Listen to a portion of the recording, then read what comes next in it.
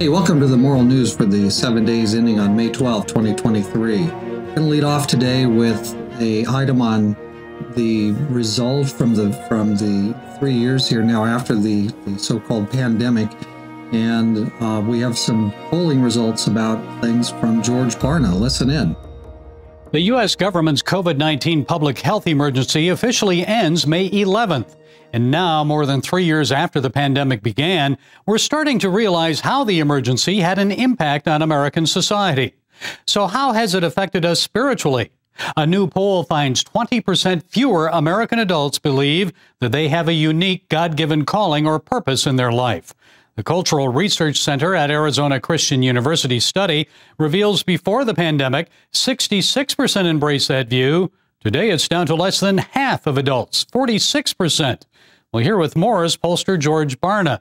George, it's always a pleasure talking with you, and this latest finding is troubling. You'd think with so many people locked down and shut in early on in this pandemic that they would have had more time praying, seeking God's purpose for their lives, but this seems like many people are just kind of giving up hope and direction. Is it because authorities shut down their churches? What's the reason?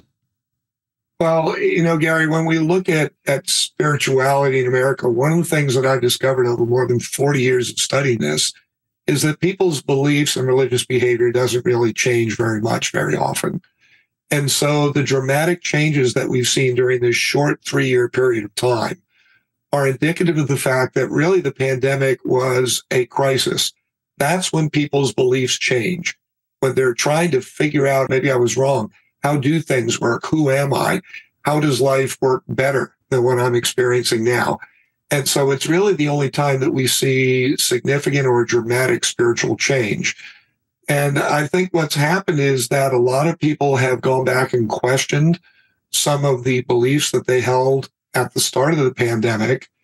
Their entire life was thrown into confusion by all the government lockdowns and other significant changes that were forced upon them.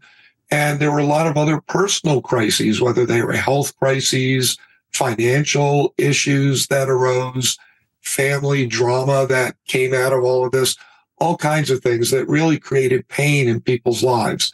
That's when we change, when we're in pain. I think a lot of people were pretty surprised during the so-called pandemic. They didn't realize then that their own churches, that the government, the corporations, that basically nobody was on their side because everything is exploitative today. Everything is about, shearing the sheep. So, so they lost a lot of hope. They lost a lot of hope in God because they were trusting in a lot of these corrupted institutions rather than in God himself and in his word. So not trying to fault them for it. It's just, but I think that's part of what's happened. Now, watch this section here. There's an interesting piece here about the sacredness of life. We found that people were 10 percentage points less likely after the pandemic to say that human life is sacred. It went from an already low 39% to an even lower 29%. So this is one of those things where, again, people are trying to redefine things to make sense of life. And one of the things that I think many people are concluding after the pandemic is, life can't be sacred. And look at what happened during the course of the pandemic. I thought this is one of the most interesting bits because it reminds us that all this great disappointment led a lot of people to feel that life wasn't quite as sacred as they thought it was. 10% change, and I don't know how legit these polling numbers really ultimately are, but I do think there's a reduction. Certainly there's a reduction in the sense that life is sacred. Because look, the governments, the corporations, the churches nobody really cared that these things were, suddenly all these liberties were taken away. I guess maybe it's not that nobody cared, but people had such a general response of, well, there's nothing we can do about it, 2 or 3 people on top decided to do this, and then everything just kind of flowed along all the way down into the lowest echelons, from the highest to the lowest. So, we have quite an amazing societal change. And I thought it was interesting also the idea that people's viewpoints, their reanalysis comes in a crisis. And this is a pretty dark picture. Sorry about that. Okay, let's go to a second item here. Now, I know I talked about this in a previous week, but I still think it's pretty significant. So women voting in the Catholic Synod. Well, a global group of religious sisters says that it is grateful to the Holy Father for his recent announcement that women will have a vote in the upcoming Synod on synodality. The International Union of Superiors General says that it welcomed the decision with, quote, great joy and gratitude. I think that it was an answer that as a response, after the long process that we are doing in the synodal path. Pope Francis shared with us his wisdom, and this is the fruit of listening, the desire of inclusivity and participation that come out from a different level and different area of our world and our society. So we are really grateful and open to live this experience and to bring passion, joy for religious life and for to be in the church, sign of community and prophecy for this time.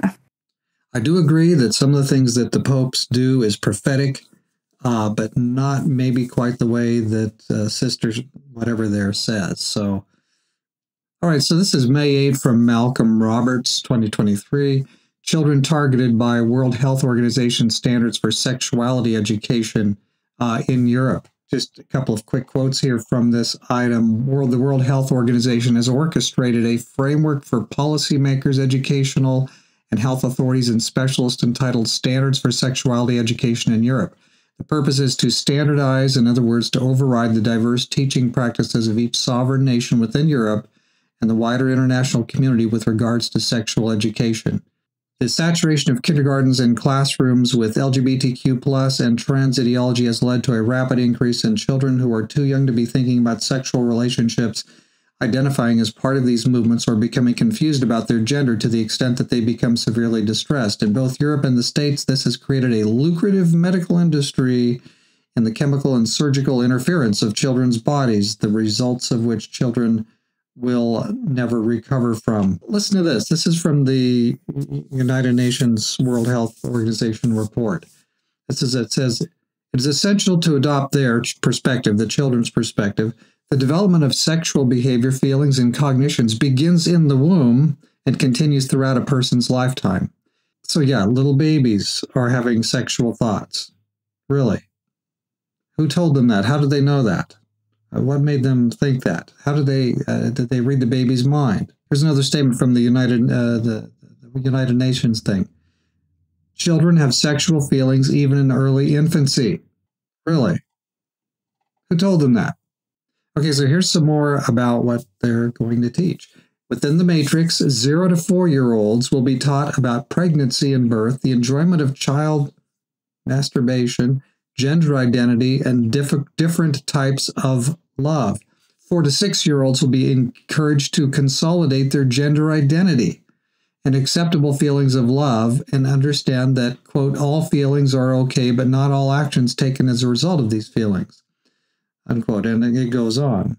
As the UN proudly declares, quote, teachers must equip children to have sexual relationships, unquote. Really? Teachers are supposed to equip children to have sexual relationships. Now, they're also saying this is all about sexual health, and that's the label they're putting on it, sexual health. So anyway, you might say, well, I thought this was about moral news. I thought this was about churches and stuff. Well, the United Nations and the World Health Organization and all that, they're having an impact on what is considered to be viable viewpoints on human sexuality and all this. So this is reflecting a from the top down UN, that this is a change in moral perspective that is coming from these secular agents. So this is meaningful. This is useful to look at and sad. So yeah, a lot of times, by the nature of this my little weekly business here, yeah, this isn't necessarily going to be positive every week. The moral news, usually we're talking about trouble, nonsense, mayhem, moral mayhem that's coming into the world. So here we kind of have the UN. So like I said, I think the corporations are sold out. The governments are sold out. Everybody's kind of in tune with this line that's coming down. We as Christians, we need to have some backbone. We need to have some spine. There needs to be some bone solidity back there in the spinal part of our bodies. And we need to be ready to resist these incursions, these moral incursions and attacks so much as we can. And by being independently moral, we need to be able to stand for the truth that we know is God's truth, in spite of the fact that all around us, everybody's repainting, restating, redesigning the morality of the culture around us. And you know what? It's okay. In the end, the Lord's going to win. But there's going to be a lot of tragedy to our loved ones and our neighbors and people in general all around on the way because of this moral destruction which continues to come. Well, so here's another week of the moral news. Maybe we can find something more uplifting next week.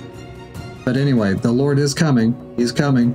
And you can just go to your Bible, go to your knees, and do some good things out there with other people. Make connections with your neighbors and help them to see that not everybody subscribes to this moral nonsense that's coming down the way.